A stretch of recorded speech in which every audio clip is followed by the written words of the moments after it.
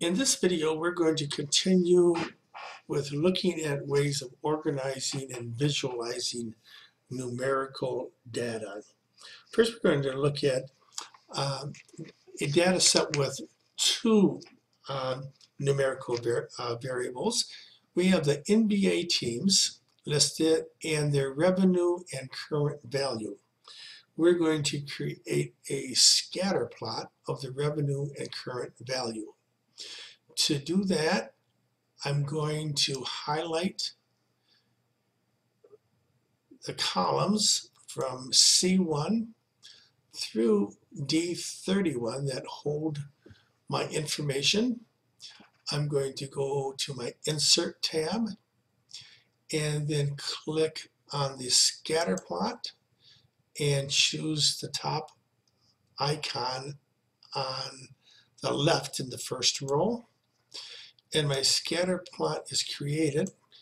I'm going to add a trend line to the scatter plot by right-clicking and then format the plot area, and then click that chart or that plus box for chart elements, and then add a trend line, and that places a linear trend line in my scatter plot. Next, we're going to create a time series, and I'm going to open up a new worksheet. This one has movie revenues from the years 1995 through 2011. And I'm going to highlight the data,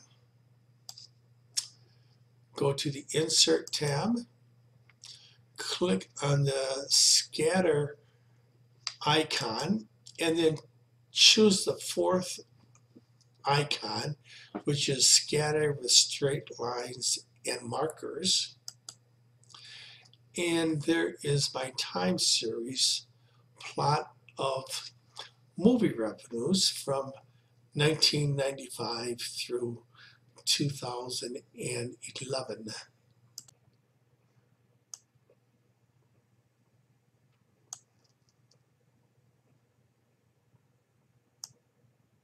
Next, I'm going to open up a new worksheet. This one is of retirement funds.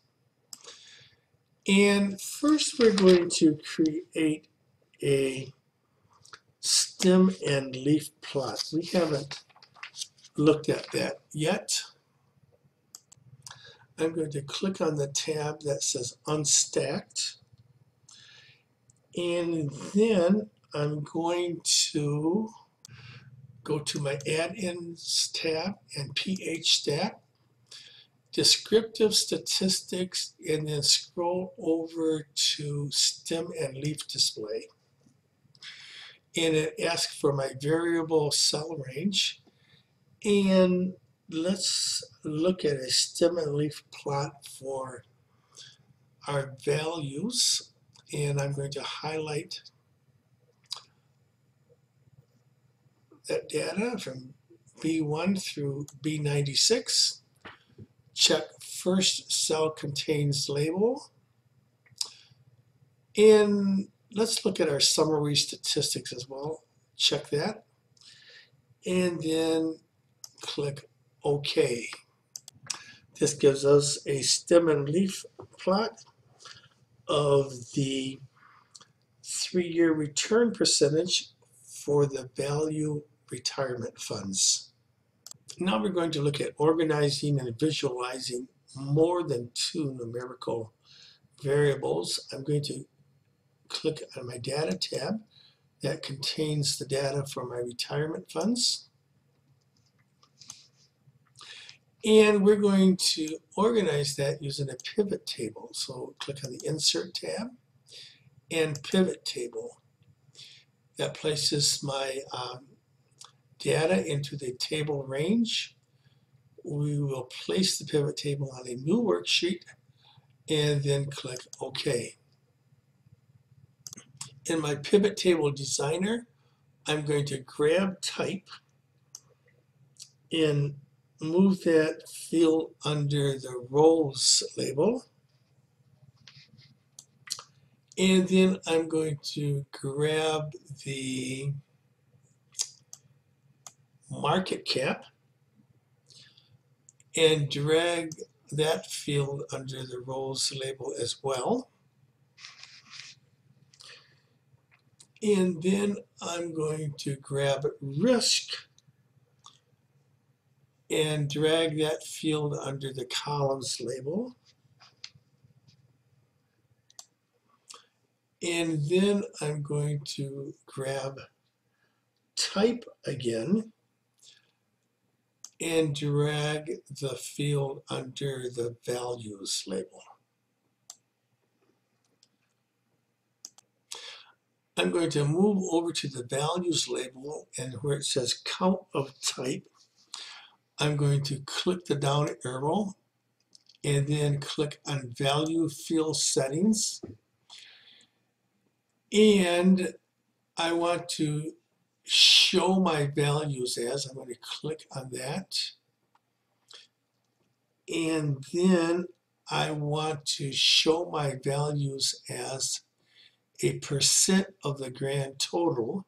So click the down arrow and scroll to percent of grand total and click OK.